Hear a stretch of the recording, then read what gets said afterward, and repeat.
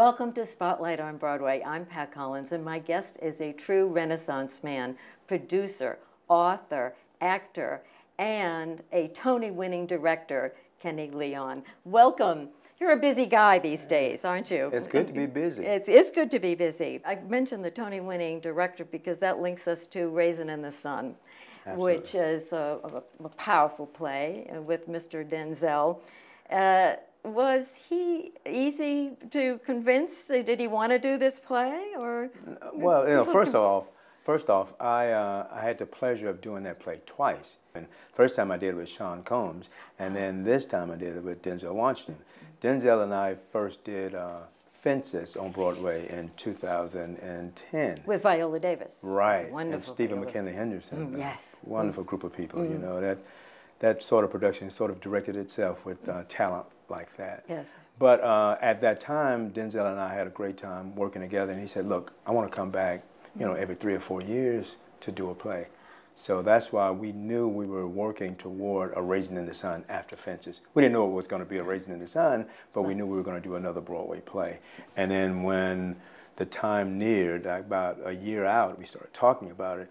And then we started talking about plays, and at that time it was important for him to do something from an African-American canon. Right. And then it was actually his idea to say, you know, I know you did A Raisin in the Sun, but that was like 7 or 8 years ago. Look at it again. And I know I'm older for the character, right, but look at it with that in mind. And I did. I looked at it and I thought about the play, and I thought about Lorraine sitting down writing that play, and like I approach all revivals, I said, what's going to make the play work for today?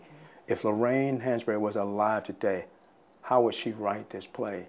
And I said, so when she wrote it in '58, it was about a 30-year-old boy, but with one chance, one dream. And now in 2010, it's like, you know, 30-year-olds, they get more than one dream and one chance. So I thought casting an actor that was a little older made the dream seem more desperate, made it seem like you got one shot. And I thought Denzel gave the performance of his life for that production. I was really proud of the production. Man say, I got to take hold of this here world, baby. Women say, eat your eggs and go to work. Man say, I got to change my life. I'm choking to death. Woman say, your eggs is getting cold. Walter, that ain't none of our money. This morning, I'm in the mirror, in the bathroom, I'm thinking, I'm 40 years old, I've been married 11 years, and I got a boy who sleeps on the living room couch, and all I got to give him is nothing. Nothing but stories about how rich white people live. Eat your eggs. Damn my eggs. Damn all the eggs there ever was. And I won a Tony for that production. But all that stuff is subjective, you know, because I look back sometimes at some of the most difficult. I would say that the 2004 production was more challenging because I had an actor who had never been on the stage before, you know, and I was putting Audra McDonald and Felicia Rashad with Sean Combs, you know, so that was really challenging. Or you look at what I did this year with Children of a Lesser God. It's like to direct a play that has a third of the cast deaf, a third hard of hearing, and a third hearing, to have Asian Americans, African Americans, and white Americans all in the same play, to try to make it three-dimensional for the audience. That was a real challenge. So I would think that, I would say that Children of a Lesser God is probably the most proudest theater moment for me as a director. And then you worked with Denzel, of course, in Fences with the glorious Viola Davis. In what way did you alter their relationship in that play? When I approached that, I didn't say, okay, they did this in 1987, remember James Earl Jones and Mary Alice did this play, and let me approach Denzel Washington and Viola Davis. And, you know, of course, Scott Rudin is a great producer, he produced the show. And so, but when I look at it, I'm like, what could make, how can I find the truth of Troy and Rose through Viola and Denzel? And, you know, Denzel has a greater sense of humor than James Earl Jones. You know, Viola has a grittiness and an earthiness about her and a truthfulness that is unmatched.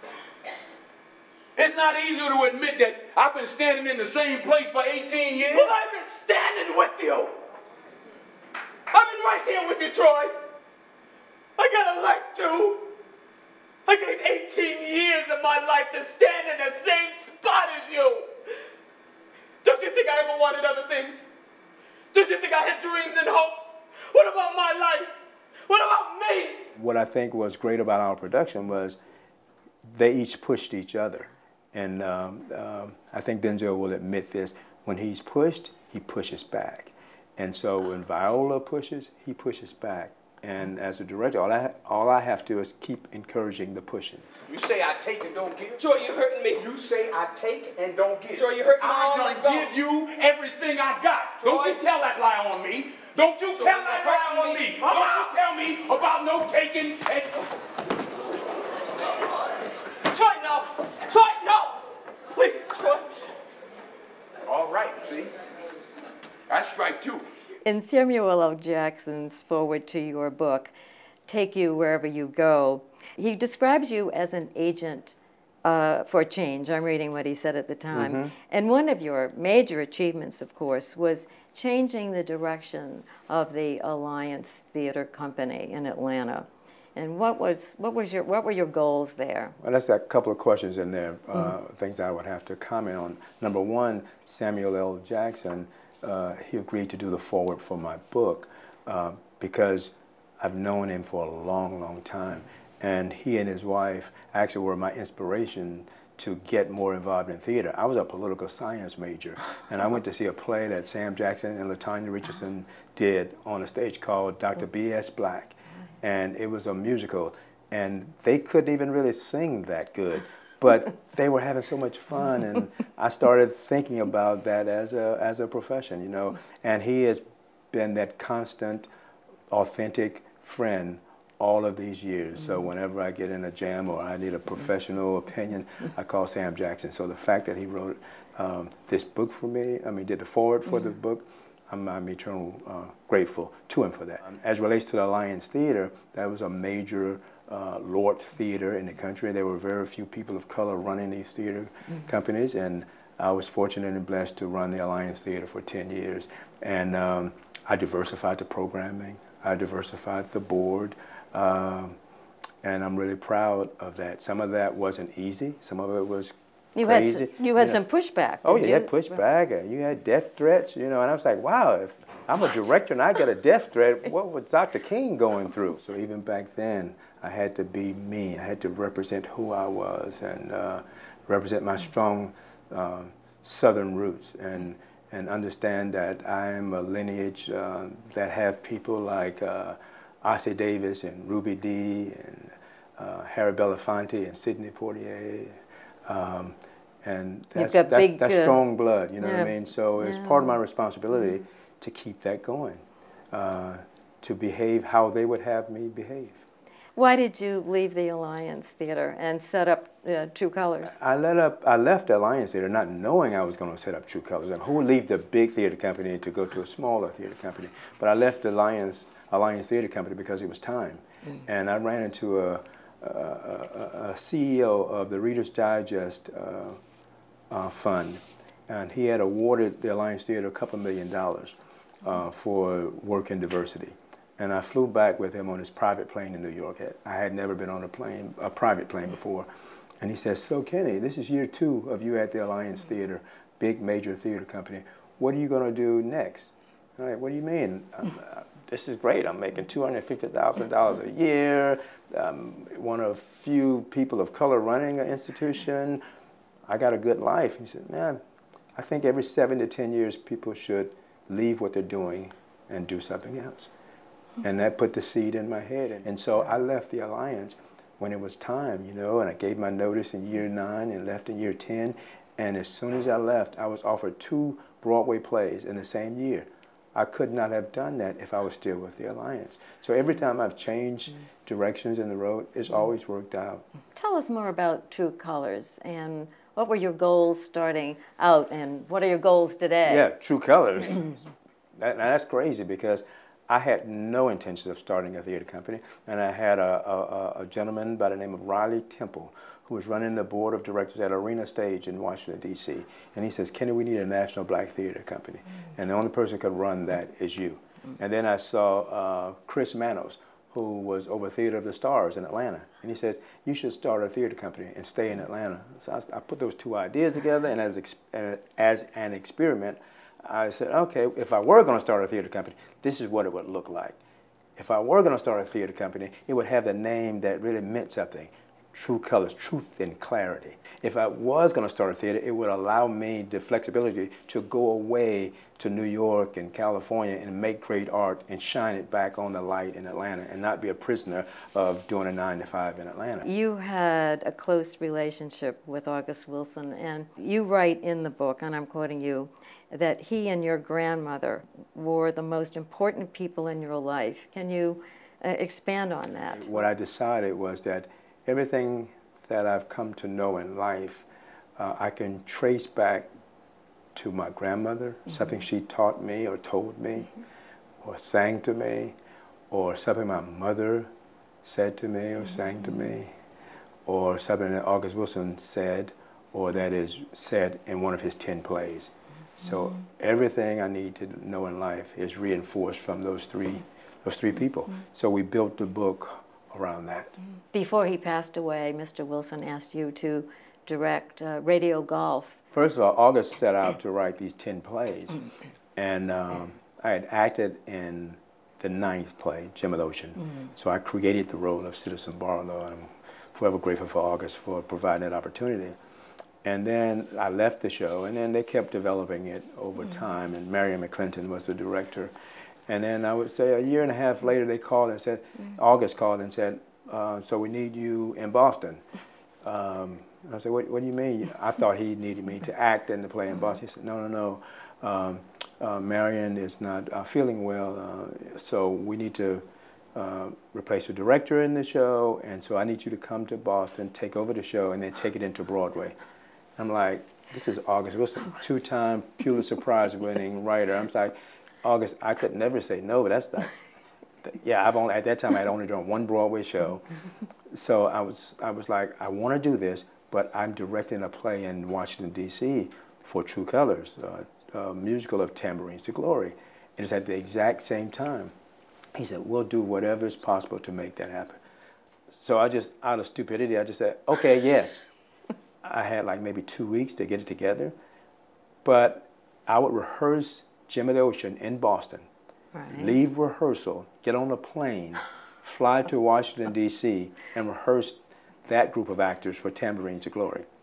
And then I would go to sleep in D.C., wake up the next morning, rehearse those actors, then fly to Boston and rehearse those actors. So I did that for like 10 days or whatever, and both plays turned out really well. And that's how I know that I can do anything in life. So by the time we got that to Broadway, before we got the reviews, August said, let's go have dinner. And we went to the Edison, and he says, I've enjoyed this process. I really want you to do the last play, the 10th play. And I was like, wow, I gotta, the 10th play, you're asking me to do the 10th play in the cycle?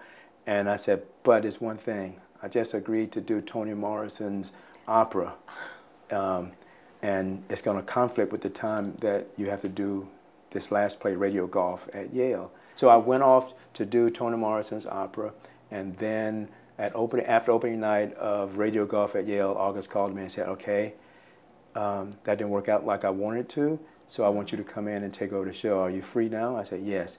And right around that time, he found out that he had the inoperable liver cancer, and that you know, he wasn't going to be able to see it through. But, you know, we carried on a lot of conversation during that time and trying to get that 10th play right. The things that he gave me as an artist, and African-American artist specifically, I'll take to my grave. I'm forever grateful for him for the advice and for the work and for the friendship. So I ended up doing that last play without August around, but we completed that cycle of 10 plays, and I'm really proud of that. And I'm really proud that we have, you know, Jack Fertel made it possible for us to have the August Wilson Theater on Broadway, and I know August would smile like that. The True Colors program has, I think it's the August Wilson monologue, monologue competition that I started along with Todd Kreitler because of my, out of my grief. I said, August Wilson is no longer with us. How do we keep him alive? And we said, You know, like, you know how Shakespeare has those competitions? We can start in August, what's in competition? But we didn't have any money. I had a theater company in Atlanta, so we started in one school in Atlanta, Georgia. And now, 10 years later, we're in 13 cities. What was your best performance as an actor? Oh, my God. Oh, man. Play that I really love a lot is a play called Sidgwick Bonzi is Dead by Athol Fugard. I really love performing his plays. I love the language. I love the content of most of his plays. So if someone wanted to get me back on stage, all they would have to say is just Athol Fugard. And then I did a play a couple years ago with my friend Felicia Rashad. We did the same time next year together. And that was a beautiful romantic comedy that I love doing with her. So, you know, it just depends on the role. You were recently honored by the Actors Fund of America. It was you, Warren Beatty, Uma Thurman, and Chita Rivera, Right. a wonderful group to be with. And you spoke very movingly during your speech, and we have a little bit of that to show right now. And many of us don't admit it, but none of us are going to get out of here alive. So it's how we live this life, how we treat each other, how we respect each other. And artists are the center of life. How will you encourage others, especially young people, to follow your example? You know, it's like the book says. The title of the book is Take You Wherever You Go. And I think if you take you wherever you go, that's the best that you could do. The problem is we don't take us wherever we go. Sometimes we feel like we're not good enough. It's not enough, so we try to pretend or we try to be someone else, you know. I'm a kid that grew up poor in the South. I'm a young man that went to a historically African-American college. You know, I'm the director that worked with the homeless population on a play called People of the Brick. That's who I am. So what I'm encouraging everyone is don't get overwhelmed by what you can't do. Just do one thing. You know, it's like if you're upset with the political climate in the country, talk to your neighbor. So when I do plays like Children of a Lesser God, it's all about we need to listen. All of us need to listen. I have more than enough communication skills. You don't.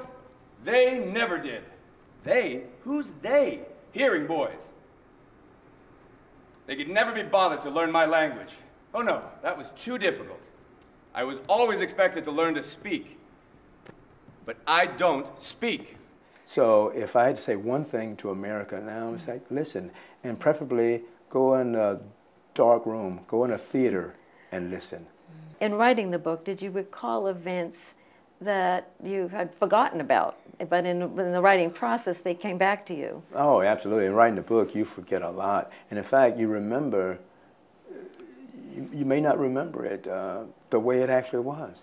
And that's what I realized in writing the book about truth. But yeah, some of it was hard, and I think the hardest thing sometimes when you say, well, I gotta have to talk about these things may be uncomfortable to certain members of my family. And then I think about, okay, I don't want to say anything that's going to hurt anyone. So I didn't.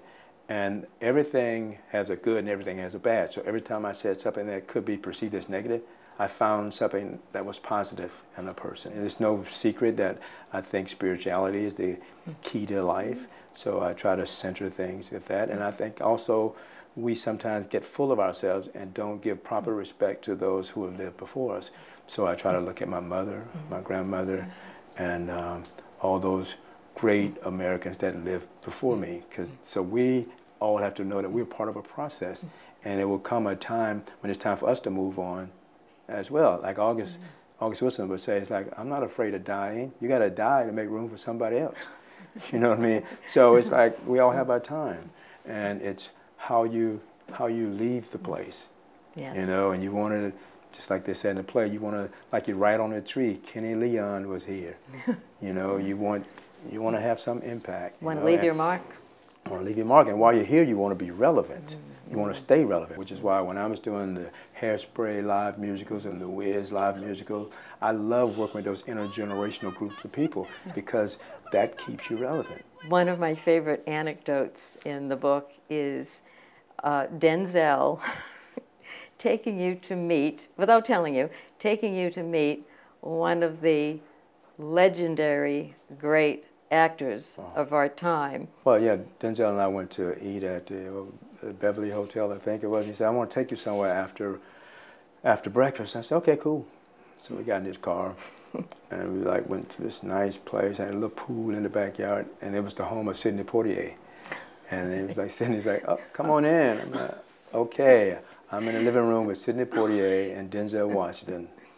You know, I know what my job is, to sit and listen. And I was like, that's Mr. Poitier, a man of class. And it's like, he's my kind of man, because he was authentic and he was truthful, and he was great. You're surrounded by the memories of these incredible people. Oh, yeah, yeah. I'm lucky, you know, especially I grew up in Tallahassee, Florida, on Miccosukee Road, you know, on a little farm. It was me and my grandma sitting on the porch with no indoor plumbing. And to make it from Miccosukee Road to Broadway, I could only get there by taking me wherever I go. And it's been a blessing. In the acknowledgments in the book, you describe your friendships with Mr. Jackson, Felicia Rashad, and of course Denzel. Now, do you remember what you wrote about Mr. Jackson? I would say, if I had to guess what I wrote about Mr. Jackson, I was saying he was probably that big brother that I never had. That's exactly right. And he has always been there when I needed him. So I love him and his family. And about Felicia, with Felicia you wrote, "Forever my artistic soul." Absolutely. Yeah, Felicia and I have sort of a shortcut when it comes to understanding how to create great art. You know, she can read my mind sometimes, and I can read her mind, and that makes it really easy for a director and an actor to work together. I want to do something with Felicia Rashad, and I'm always waiting to do something with Denzel Washington and Sam Jackson, and I'd love to do something with Helen Mirren. That would be great. Perfect. Yeah. And speaking of Denzel, in the acknowledgement, the wording was "always there." Whether it's on stage in rehearsal or just picking up the phone, he's always there, and I appreciate that, you know. And you know what else I want to do? What? Now that you asked, yes. I want to do a big, nice musical. That was my next. Broadway. This That's is what I want eerie. to do. I just said, why haven't you not done a musical? Because I haven't been asked. Well, I've done musicals, regional theaters, but I want to do a Broadway musical. I want to do a romantic comedy. I would love to do a musical about the artistry of Michael Jackson. I'd like to do something on Prince. I'd like to do one of those old, like, I can't think of something like Hello Dolly, but I want to do that too. Yeah. I want to do a big, nice musical. So talk to your friends, have them call me up. What is your view of the future for regional theaters, since you were so much involved, and still are, with True Colors? I think regional theater, community theater, commercial theater, it's all tied up together. Educational theater. I spent a lot of time in working with young people. So it's all tied together. So if the education of theater is healthy, if community theater is healthy, if regional theater is healthy, then Broadway will be more healthy. And right now I find that too many times we lean on the commercial part of the art. And I think we have to pull back on that some. I think we always are interested in involving our artists who are commercial to do the work. You want that, but you don't always want that to be the leading character trait for productions. And I think sometimes the regional theater can get thrown off because they're like, well, we need this star, and this star to do this play. Yes. No, you don't. Regional theater began because you wanted to get away from the commercialization of theater. You wanted to be able to ask proper questions of the community. And I think we'll have a healthy regional theater when that is more of the case, when it resembles more of the regional theater that was happening in the 50s and 60s, without going back to the 50s and 60s, because we still have to encourage young writers, young actors. We still want to engage them. And we can't hope that they go off and become famous by doing a film, then bring them back to the theater. We must do their plays when they write them. They're writing plays at 19 and 20. Do the plays. Take a chance on them. Take a chance on a young actor, you know. Take a chance on a young stage manager. You know, continue to communicate with all generations. In the process of writing the book, did you discover something about yourself or your family or what you do that was a little difficult to revisit? I would say 50% of the book was difficult to revisit. You know, before the book, everything was just in my mind. Now everyone knows what I've been thinking. And it was great. I got a note from my mother, and she hasn't been texting for long, right? But I sent her a signed copy, advanced copy, and she texted me back, "I can't put it down." Was there a show that you worked on that wasn't a great success, and you were surprised that it did not succeed? Well, I've learned over the years to redefine what success means. So there are shows that are not going to get great box office. There are shows that may close before you want them to close, but that's not the ultimate definition of success. And so I've changed the way I look at that. I don't look at box office to do that, even when it's great. You know, I look at what's the impact, who's being moved, who's coming to see it, what are young people saying about it, who is it touching, and I wouldn't change anything about them. Yeah. It's a good thing to say. Yeah, no, I can't believe I said that. How long did it take you to write the book? About a year. About a year, yeah. A lot of conversations, a lot of writing, a lot of talking. You know, like being in therapy. It's certainly a wonderful book. Congratulations on this book. Thank you so much. Thank you. And we want to see everything you're doing going forward. Thank you for being with us, and join us next time for Spotlight on Broadway.